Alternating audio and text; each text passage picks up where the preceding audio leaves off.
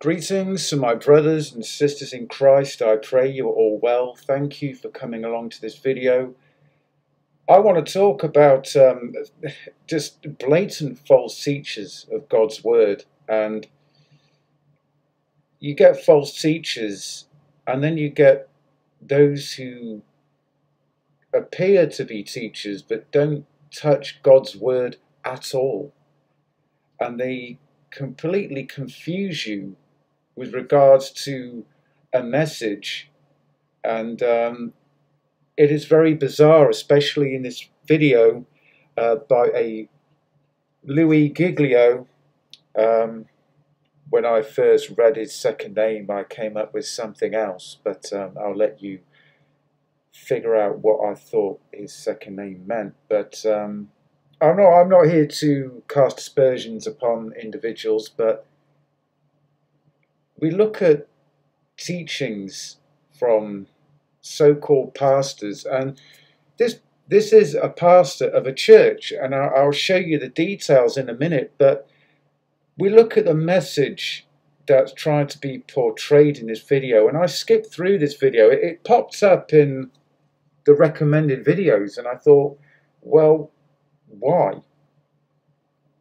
I know why, because we are force-fed false teachers in our recommended feeds here and there each day, because I do believe it's the devil's attempt to get us to listen to something watered down and completely twisted and not at all what the Bible is all about. And all these people are listening. They don't look very happy to be there, and some are looking in a completely different direction. And of course, we've got the masked people around this individual, because you've got to keep the narrative going, right?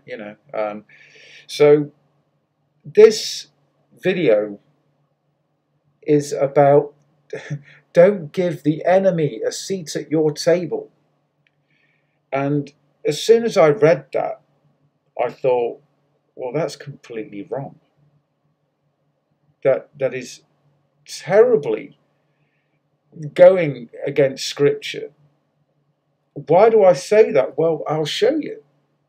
Proverbs 25, verses 21 to 22. If your enemy is hungry, give him food to eat, and if he is thirsty, give him water to drink. For you will heap burning coals on his head, and the Lord will reward you. So, what am I seeing here? Give him food to eat if your enemy's hungry, and if he's thirsty, give him water to drink. So if your enemy came to your door and asked you to help him out, what you're going to say, I'm not letting the enemy eat at my table. No, you be accommodating and show the enemy the godliness that's in you. That is what we should be, salt and light in this world, even to our enemies. And yes, I find that difficult from time to time to do just that. We all do.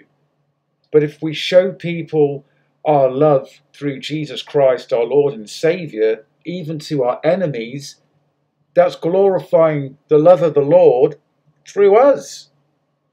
But no, well, this pastor says, no, you can't allow the enemy at your table.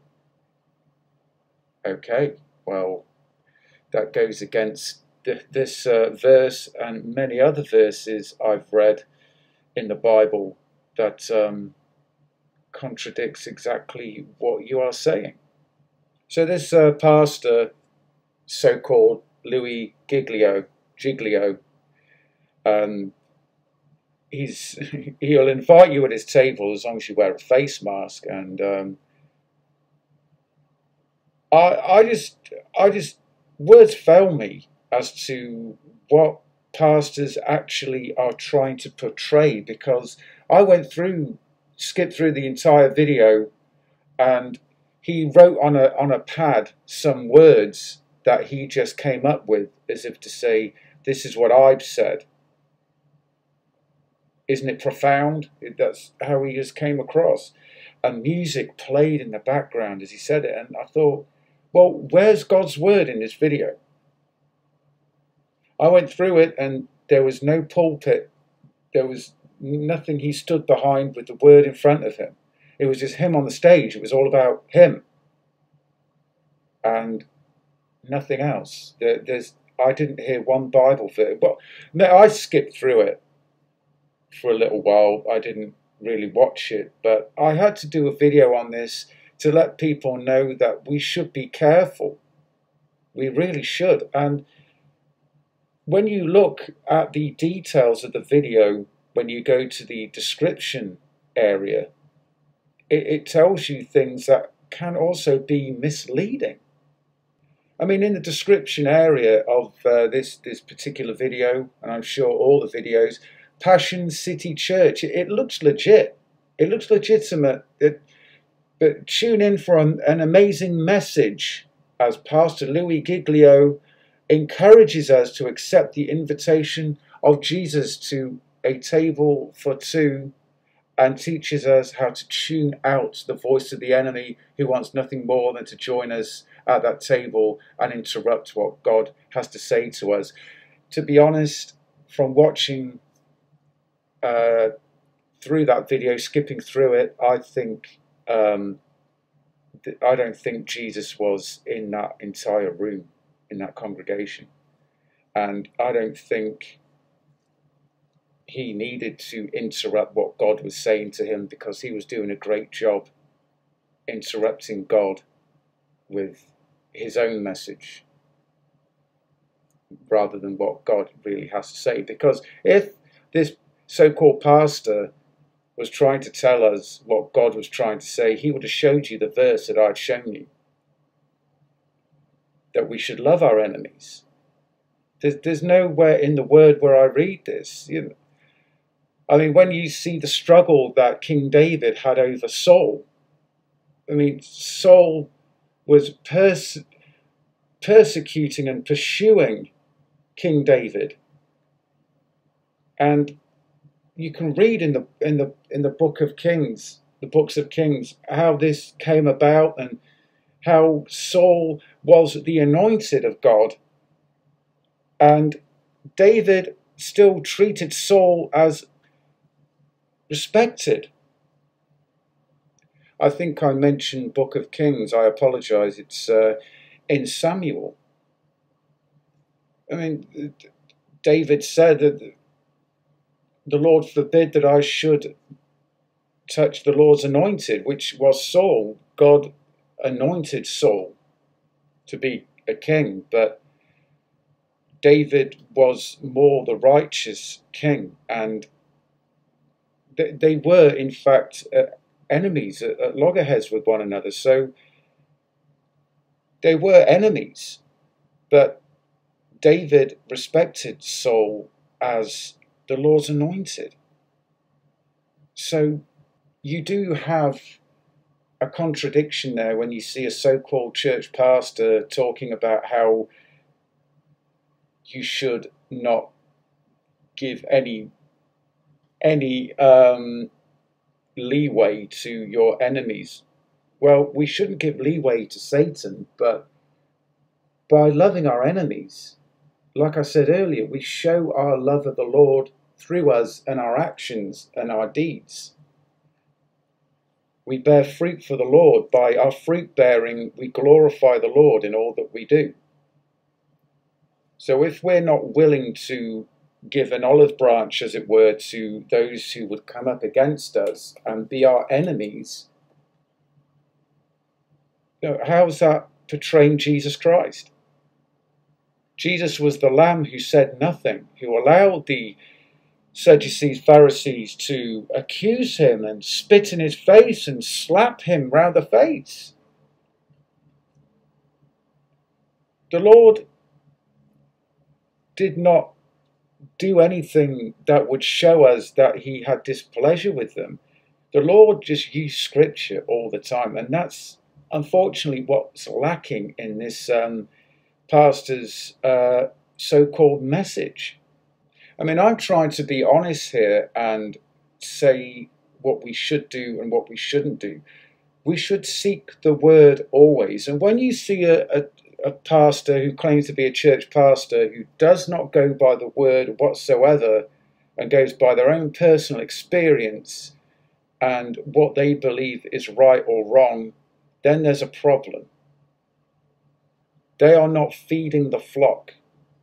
They're not feeding people with the word. They're feeding them with a load of lies and conjecture that goes against the word of God rather than is in the same vein of God and his word. Now, you know, this is just one pastor. This is just one so-called teacher of God's word. You've got to be careful when you don't see God's word anywhere, where you don't see a pastor with a Bible in his hand. I would suggest walk away. Just give it no time at all. Don't give any attention to that pastor who does not give you the word of God, or a pastor who uses the word of God to say how things are right in the world when they are actually not. You have to ascertain by what is right and what is wrong, what is true, what is false, by the word. Now here's another message of God's word that shows us how we should be convicted by God's word. 2 Timothy chapter 3 verse 16. All scripture is given by inspiration of God and is profitable for doctrine, for reproof, for correction, for instruction in righteousness. We should be going by this word to show the flock who we are teaching that God's word is the solid word, and you can't deny that. I mean, those who claim to be church pastors, if they're not going by the word, they're not church pastors. They're disasters. That's what they are.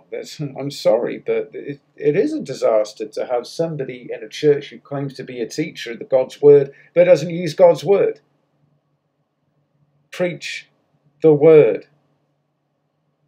Be ready in all times, all seasons. And if you're going to use analogies of getting a table and sitting people down around a table, link it to something. If you're in a church giving a sermon, tell them why you're doing it. That's why probably most of the people in the congregation there look completely bewildered. They're probably thinking, what on earth am I doing here? What's he talking about?